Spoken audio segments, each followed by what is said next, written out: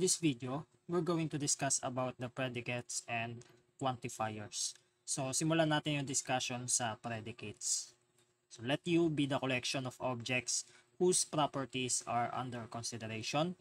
And we have P of X. It's the statement that describes the variable X. Again, a statement that describes the variable X where X takes in values from U. So for example, X is greater than 3. Yung X ay dapat galing sa U, given U, under consideration. So ang tawag sa X ay yung subject. Tapos is greater than 3, ito naman yung predicate. Okay, so kumbaga sa simple English lang yan, no? Yung subject and predicate. Yung X, syempre pinag-uusapan, tapos yung nagde-describe dun sa X, ayun yung ating predicate. Okay? Now, yung P of X, so yung X is greater than 3, pwede natin siyang i-translate into symbol as P of X. X is greater than 3. So dito, yung P, siya yung nagde-denote sa predicate, and yung X, yun yung variable nga. Yung P of X, pwede natin siya masabi as value ng propositional function P at X. So, bakit siya propositional function, yung P? Kasi, once a value has been assigned to the variable X, kapag naglagay ka ng specific value for X, then magkakaroon, or yung statement P of X, magiging proposition, at kung naging proposition yan, magkakaroon siya syempre ng truth value. So, ganun siya nangyari kung bakit natin tinuturing siya as propositional function. Okay, so sa bawat insert mo ng variable X, nagiging proposition tong P of X at nagkakaroon ng truth value, either 1 or 0. Okay, so for example, magbigay tayo ng statement. Let's say X is even number. Okay? Tapos sa second statement, let's say X plus Y equals 4 and XY equals 3. Then let's say another statement, X squared plus Y squared plus Z squared equals 14. Okay? So, meron tayo ditong tatlong statement. So, dito, X yung subject, ito yung predicate, is even number. Dito naman, ang subject natin, X plus Y. X tsaka Y subjects. Dito naman, X, Y, Z, no? So, now, pwede natin siyang i-translate into symbol. So, dito, pwede natin siyang gawing P of X. So, that is, X is even number. So, yan yung P of X natin. And ito, pwede naman gawin Q, X, Y.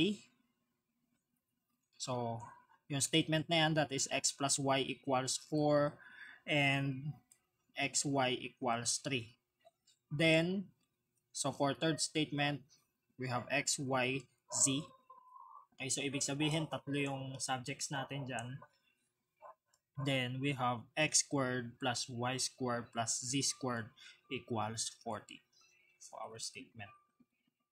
Okay, so para ma-imagine nyo, let's say, yung U natin ay set of all integers. So, let's say yung U ay set of all integers. Okay? Then, mag-assign tayo ng value ng X kay P of X. So, let's say 1. P of 1. Then, yung statement natin magiging 1 is even number. Okay? So, naging proposition na siya. 1 is even number. And ano yung truth value niya? So, this is logically equivalent to 0 kasi hindi naman even number yung 1. Okay? So, let's say mag-assign tayo ng 2 kay X. So, dito kay P of X. So, for P of 2, that is 2 is even number. So, this is logically equivalent to 1 kasi it is true that 2 is even number. 2 is an even number. Okay? Now, so dito, mag-assign tayo sa Q, X, Y. So, let's say Q, 2, 2. So, magiging ano siya? 2 plus 2 equals 4. Okay? And 2 times 2 equals 3. Okay? So yan. Parang substitute lang natin yung x tsaka y. Diba? And this is logically equivalent to 0. Okay, bakit? Kasi yes, tama to, 2 plus 2 equals 4, but 2 times 2 is not equal to 3. Okay, so that is 0.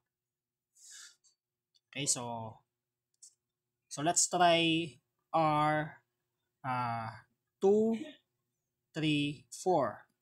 So, kapag nilagay natin siya sa statement, that is 2 squared plus 3 squared plus 4 squared equals 14. Okay? So, is this correct? So, this is logical equivalent to 0. Kasi dito pa lang sa 4 squared, 16 na yan. No? So, imposibleng magtan yan. 14. So, let's try our 1, 2, 3. So, that is 1 squared plus 2 squared plus 3 squared equals 14. So, ganyan yung magiging statement natin. And, di ba yung 3 squared, 9. Tapos 1, 10. Ito 4. O, 14. Tama. So, this is logically equivalent to 1. Okay? So, next. Okay, so next, let's have quantifiers. So, ito, yung quantification, dito, ine-express natin yung statement in the extent to which yung predicate is true over the given range of elements. Okay? Kumbaga, yung statement ba na to ay tama para sa lahat ng x, lahat ng values ng x, or baka sa ilang values lang ng x, or baka sa isang at least one value of x, tama siya. Okay, so yun yung purpose ng ating quantification or quantifiers. So meron akong dalawang kinds of quantifiers na i-discuss hanggang sa mga susunod na lesson. So the first one is universal quantifier. So the universal quantification of P of x is the statement P of x for all values of x in the domain. Okay, so ito nilalahat niya for all values. Kaya siya tinawag na universal. So the notation, this symbol, okay, denotes the universal quantification of P of x. So take note yung nakabaliktad na A. Yung nakabaliktad na A na yan, yan yung symbol for universal quantifier. Okay, so kailan nagiging true at kailan nagiging false ang universal quantifier?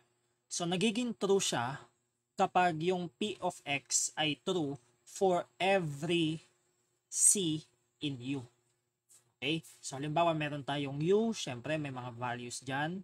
And then kapag in-insert natin lahat yan kay statement P of x, at kapag yung statement P of x is always true or true sa lahat ng values na naka U, then yung quantifier natin, universal quantifier natin is true. Okay? Then kapag meron tayong nakita na yung P of x is false kahit isa lang na C in U, okay, so in-insert natin yung C kay P of x, tapos ang nangyari kay P of x false kahit isa lang, then automatic yung universal quantifier natin will be 0. Okay? So magiging false yung universal quantifier. For example, let U be the set of all real numbers.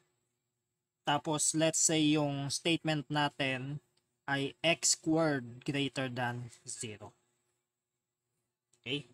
So kapag ang ginawa natin, P of 1, try natin yung P of 1, that is 1 squared greater than 0. So this is true. Okay? Yung P of negative 2, that is negative 2 quantity squared greater than 0. Still true kasi 4 yan, no? Pero, kapag may nakita tayong isang value lang na naka U, na kapag sinubstitute natin kay P of x, ang mangyayari sa P of x ay magiging logically equivalent to 0, then yung magiging universal quantifier dyan ay 0. So, for example, ito meron tayong yung 0, isubstitute natin P of 0. So 0 squared greater than 0. So this is logically equivalent to 0. Okay, false yan kasi 0 is not greater than 0. So dito meron tayong nakitang element ni U na nagpa-false kay P of X. So therefore, for all X, P of X, this is logically equivalent to 0. Yung universal quantifier natin ay 0. Okay, so sa madaling salita, para ma-prove natin na false ang universal quantifier, madali lang. Hanap lang tayo isa na magpapa-false kay P of X. Okay, so damay na yan lahat. Now let's have another kind. We have existential quantifier. The existential quantifier of P of X is the proposition there exists an element X in the domain such that P of X. So dito naman sa existential quantifier, isa lang ang requirement. Okay? So kahit isa lang ang mag-exist na X para maging true ang P of X, then okay na si existential quantifier. So dito hindi yung universal quantifier nilalahat niya. Pero itong existential, ang requirements niya lang kahit isa lang. Okay? So okay na siya doon. So we use the notation this symbol, ito naman nakabaliktad na E for the existential quantification of P of X, and itong nakabaliktad na E na to is called the existential quantifier. So, kailan nagiging true at kailan naman nagiging false ang existential quantifier? So, nagiging true ang existential quantifier kapag yung P of X is true for at least one C in U. So, katulad nga ng sinabi ko kanina, kahit isa lang may mapakita ka na element ni U na true yung, magiging true yung P of X, then okay na kay existential. Automatic true na siya. Okay? Pero kapag wala kang mapakita, so if P of X is always false for every C in U, then yung existential quantifier magiging 0. Okay, so isa na nga lang hinihingi niya, wala ka pang mabigay, so dun na siya magiging false. Okay, so ibig sabihin madali siyang i-prove na true. Okay, kasi kapag magpalabas ka ng isa, then true na yung existential quantifier. So kapag wala kang mapalabas na isa, so therefore dun siya magiging false. Okay, so for example, halimbawa yung U natin ay age of first year, set of all age pala. Set of all ages of first year BS Math in UCC. Okay? Then let's say yung P of X natin, that is X age is greater than 100. Okay, so yan yung statement natin. So, dito, may mapapakita ka ba na first year BS Math ng UCC na ang age niya ay greater than 100? Okay, so dito wala naman sa first year BS Math, no, na ang edad ay 100. Mas mataas pa sa 100. Grabe, 60 pa nga lang, wala na eh, no? So therefore dito yung existential quantifier natin is 0. Okay? So syempre, kung wala na tayong mapakita, so sure tayo na yung universal quantifier 0 din. Okay? So sa kabilang banda, kapag naman yung universal quantifier ay 1, so susunod naman yung existential quantifier magiging 1 din. Okay? Kasi kay universal lahat eh. Kay existential isa lang kailangan niya. At least 1. O edi magtutrue na rin siya. Diba? So ganun lang siya ka-simple. For additional discussion lang, okay, so pero itong quantifier na to ay hindi ko isasama sa mga discussion sa susunod na videos. So let's have uniqueness quantifier.